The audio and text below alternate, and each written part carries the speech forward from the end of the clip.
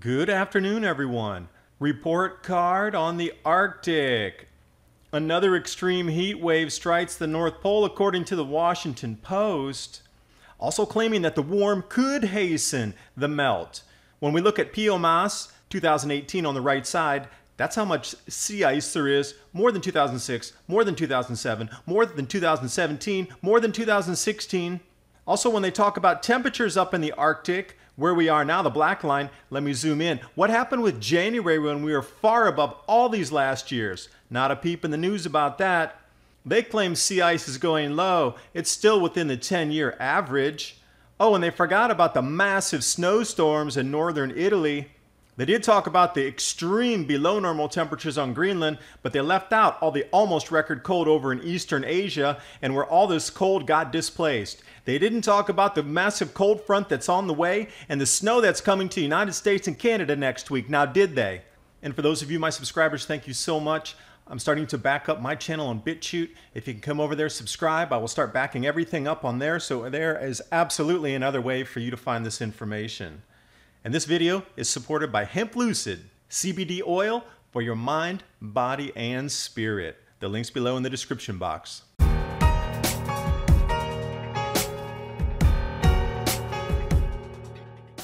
And as the news headlines around the world are picking up, the Washington Post. Another extreme heat wave strikes the North Pole. Okay, that's weather, that's not climate, that's a couple-day event first. Secondly, scientists, which they give no names to, say that this warming could hasten the melt of Arctic sea ice, which is already near record low levels. That's great and fine and dandy, but they're not really talking about the grand solar minimum. The effects of which here I put in an easy to understand format for any age on our planet. Cosmic rays have an effect of more cloud cover, atmospheric compression events, and all these massive floods we're seeing. I am saying absolutely it's related to the wandering jet streams and a combination of cosmic rays. The uptick in volcanoes is being correlated through peer-reviewed research of silica-rich magma chambers with the cosmic rays inducing greater amount of eruptions. We got crop losses, and we are just seeing every facet of the grand solar minimum occur. And when I say that, I want to back it up with some science so you have a timeline when we talk about the state of the Arctic as well as the rest of our climate moving forward. Here is the timeline based on Valentina Zarkova, Shepard, and Popov's double dynamo in the sun. It's a canceling wave. When those waves split really far apart, that's when we have the most effect on our weather. Let me zoom it out for you and show you exactly where we are and what you can expect over the next couple years, especially starting right now. We're in the yellow and we're transiting into the green. And this is pretty much split down in June or July. The amplification is going to really take hold here. If you notice all that wild weather we saw over, say, the last full year from 2016 to 17, or even from 2017 to the beginning of 2018, you'll see that it was just that little tiny ramp up. But as you see, when we're splitting the wave here into 2018 to 19, look how wide that gets. And then from 2018 to 19, it widens again. This is your playbook for extreme weather that is heading our way. I'm also calling for more sea ice. Let's take a look at the low sea ice that the Washington Post talks about. This is from POMAS. I've linked everything below in the description box. You can chase down all the links in this story, as well as Hemp Lucid. If you are going to purchase anything, please use the link I've provided there. This is for maximum sea ice volume that's reached during April generally of each year. So it peaked on April 16th. Now the total freeze during 2017 and 18 freezing season was the highest since 2013. But not that much above 2006 to 2017 average. I'm sorry, what did I miss here? Let me zoom that out for you so you can actually take a look at it. This is the sea ice volume total freeze. We are at the right in 2018. The news keeps saying that we're almost at record lows.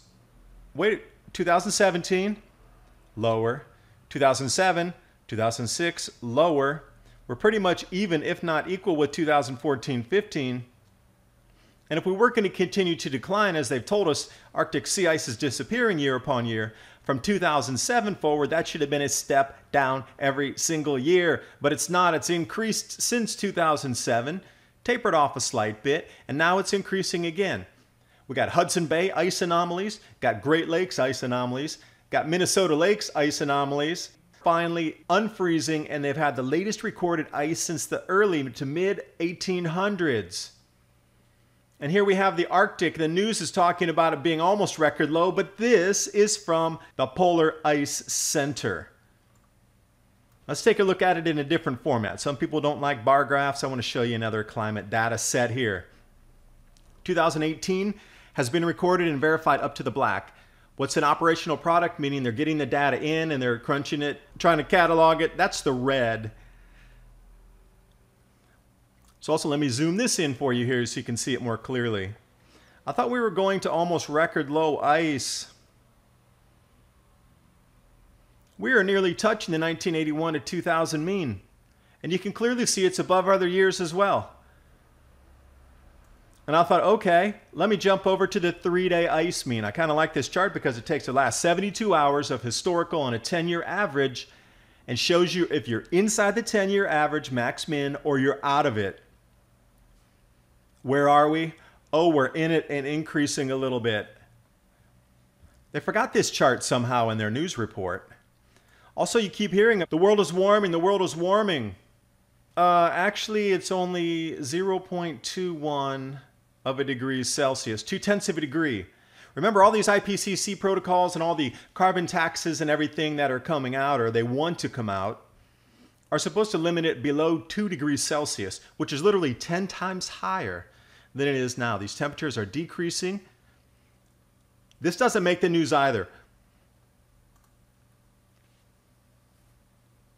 And it is predicted this is going to fall, even though it's coming into an El Nino and these temperatures are still down where they are. It's predicted to fall even further.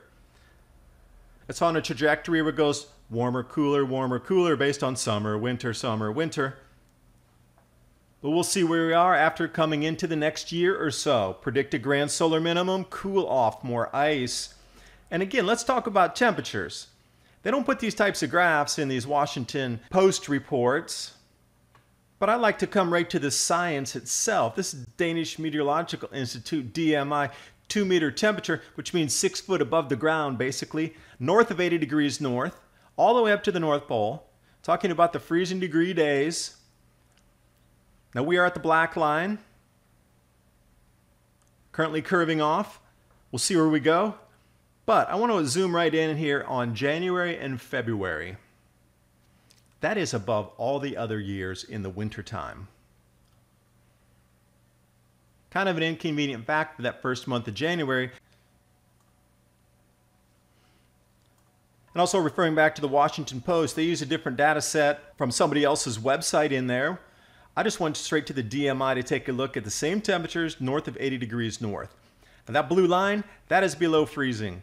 So when they talk about the whole Arctic could melt, how can it melt when it's still 10 degrees Celsius below freezing? That I don't get. That blue line, we're not even close to anywhere melting yet. This is the total Arctic from 80 degrees north all the way around the northern hemisphere, right up to the North Pole. That blue line is freezing. Understand that. We are nowhere close to melting.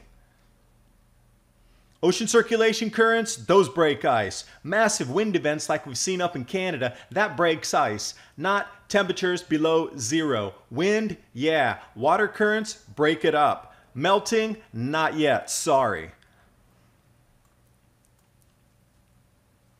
And these temperatures are even supposedly with that giant heat spike referenced in the Washington Post article. And we're still that far below freezing. And then we come in for the above ground temperatures on the 8th and 9th. These are degrees Celsius, so minus 10 degrees Celsius is about 20 degrees Fahrenheit. You can see there's a full-on Arctic front on the way down to the United States, again with below normal temperatures. And if you look over to the far right of the chart there, you're looking at something that's like minus 35 Celsius. And then there's more snow on the way in the next 10 days through May 16th. This is how much snow is going to be in these particular areas of North America. Looking around, I don't know, 16 inches 1.5 foot still. Some places getting 4 to 6 inches up around the Great Lakes. What about the Central Rockies? Whoa, another 1.5 foot up there. Now let's take a look at the enormous amounts of hail / snowfall coming down in northern Italy. They didn't report that. How strange. Let's take a look how deep that actually is. Now this was a strange mix of hail and snow coming down together. Don't know what you would call that because both were happening in the atmosphere at the same time. Strange in and of itself. But that matches right back up with the grand solar minimums, jet streams wandering, different wind anomalies, and compressing weather fronts that we just don't normally experience. This is absolutely going to intensify, and this explains it here. This is the timeline. When we move out, you can see the amplification of weather from 2018 to 19. 2019 to 20 is going to be an eye-opening, game-changing crop loss. Your lives are going to be changed forever year. And once we finally reach the final apex of this around, I don't know, late 2020 through 2021, this is going to be a real interesting time for our societies moving forward, especially with crop production. Temperature changes that we're experiencing and all the strange weather, it is absolutely due to what you're seeing with a double dynamo in the sun. And get ready. This is a once in a 400-year event on our doorstep. And I don't know why the media is not really talking about this. They're still trying to convince you that the Arctic's melting and going into all-time record low ice, but all the information I just presented to you shows completely otherwise. And I've also had so many people ask me, can they send me photos, etc. So I've set up this mailbox, so absolutely you can. So from this point forward, if you send it to adapt2030@oilseedcrops.org, you can send anything you like in there. I've limited the maximum upload that you can send me to 2 megabytes. I won't accept anything more than that. If you do, please use Dropbox, send me the link, and then I can dig into the photos. And this video has been brought to you by Hemp Lucid, CBD oil for your mind, body, and spirit.